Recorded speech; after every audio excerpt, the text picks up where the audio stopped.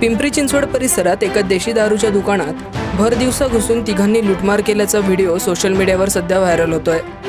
हा व्हिडिओ पाहून तुमच्या अंगावर काटे येतील। भर दिवसा हा प्रकार घडल्याने प्रचंड खळबळ उडाली।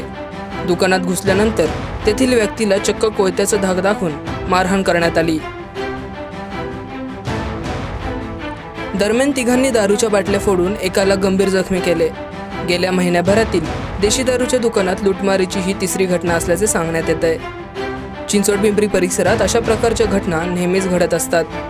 ही घटना भर दिवसा घडल्याने मात्र प्रचंड खळबळ उडाली।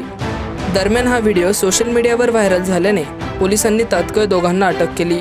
हा प्रकार नेमका कशामुळे झाला याबाबत देखील माहिती घेण्याचे काम सुरू आहे।